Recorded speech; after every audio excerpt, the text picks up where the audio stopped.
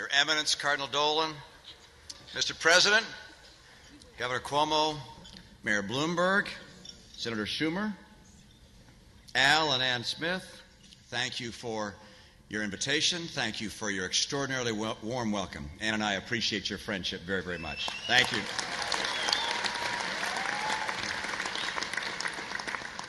Now, Al, you are right. A campaign can require a lot of wardrobe changes.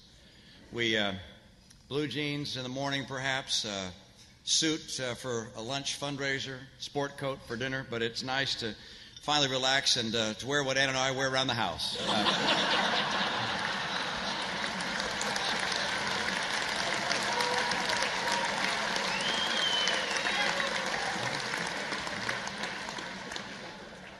I'm glad to be able to join in this venerable tradition. Of course, I'm pleased that the President's here. We were chatting pleasantly this evening as if Tuesday night never happened. And I credit that, of course, to the Cardinal. He is, it's taken New York's highest spiritual authority to get us back on our best behavior. I was actually hoping the President would bring Joe Biden along this evening, because he'll laugh at anything.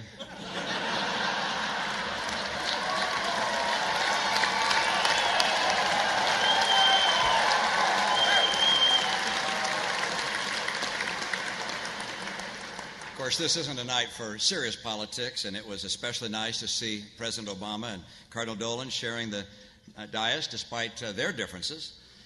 I'm sure the Cardinal has no hard feelings, and we might get an indication of that during dinner to see if the President's wine turns into water. Or for that matter, whether my water turns into wine. I'm pleased to once again have the chance to see Governor Cuomo, who's already being talked about for higher office. A very impressive fellow, but he may be getting a little ahead of himself. I mean, let me get this straight. The man has put in one term as a governor. He has a father who happened to be a governor, and he thinks that's enough to run for president.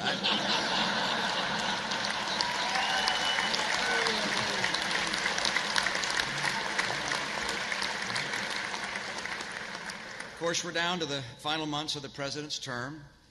As President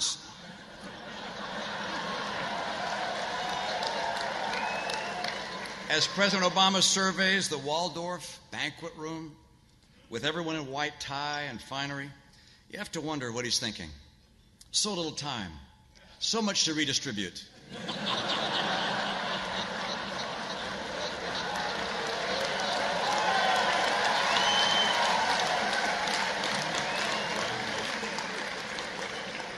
And don't be surprised if the President mentions this evening the monthly jobs report where there was a slight improvement in the numbers. He knows how to seize the moment, this President, and already has a compelling new campaign slogan. You're better off now than you were 4 weeks ago.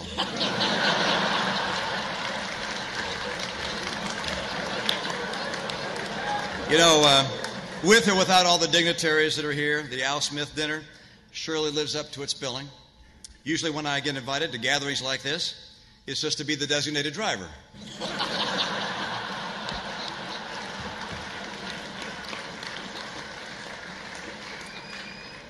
Your kind hospitality here tonight gives me a chance to convey my deep and long-held respect for the Catholic Church, have special admiration for the Apostle St. Peter, to whom it is said, "Upon this rock I will build my church." The story is all the more inspiring when you consider that he had so many skeptics and scoffers at the time who were heard to say, "If you got a church, you didn't build that."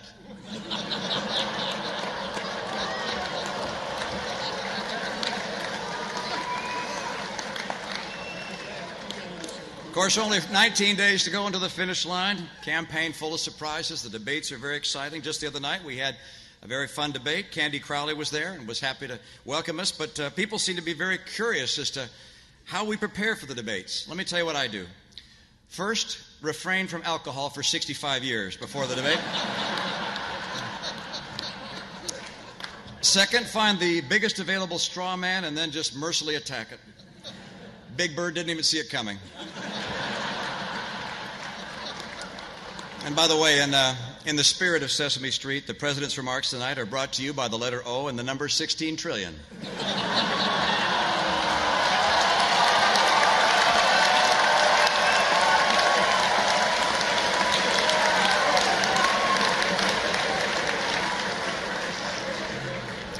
campaigns can be grueling, exhausting.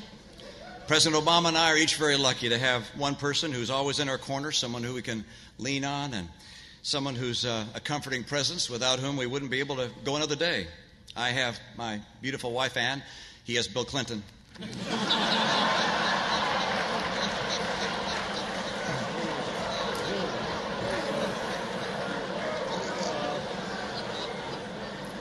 We got a big dose of the Biden charm last week, I'll tell you that, in his debate with Paul Ryan. I'm not sure that all that carrying on had quite the effect that Joe intended, because afterwards I heard from the Federal Election Commission. From now on, whenever he appears on TV, there's a recording of me afterwards that says, "I'm Mitt Romney and I approve this message." Of course, rules of fairness have to be enforced, because what other safeguard do we have besides the press? And now,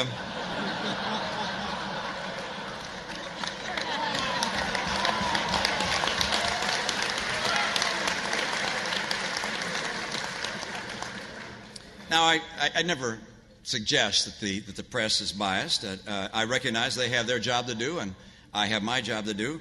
My job is to lay out a positive vision for the future of the country, and their job is to make sure no one else finds out about it.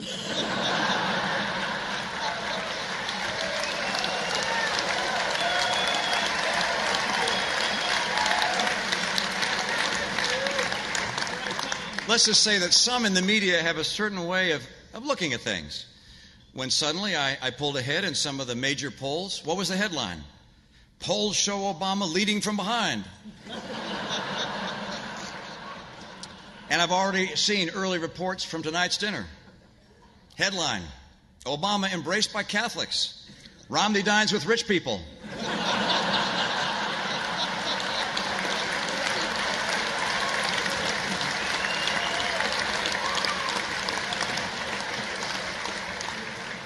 Of course, the president has put his own stamp on relations with the church. There have been some awkward moments, like when the president pulled Pope Benedict aside to share some advice on how to deal with his critics. He said, "Look, Holy Father, whatever the problem is, just blame it on Pope John Paul II."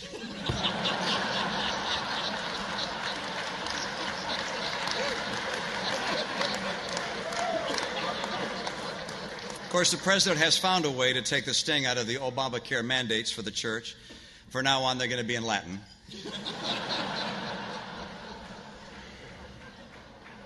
We have very fundamental and sound principles that guide both the president and me.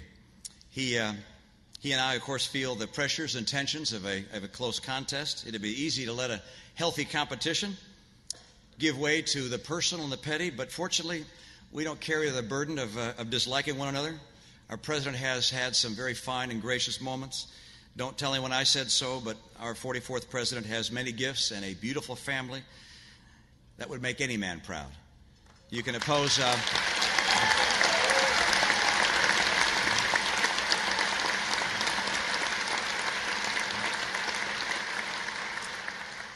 In our country, you can oppose someone in politics and make a confident case against their policies without any ill will.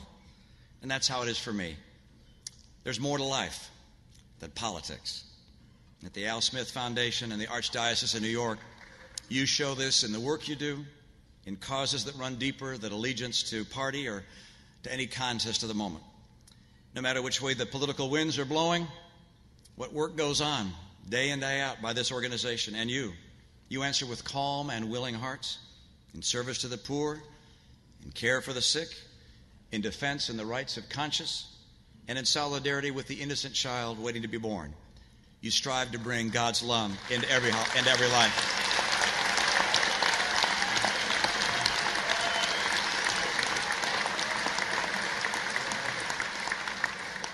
I don't presume to have all your support, and on a night like this, I'm certainly not going to ask for it. But you can be certain that in the great causes of compassion that you come together to embrace.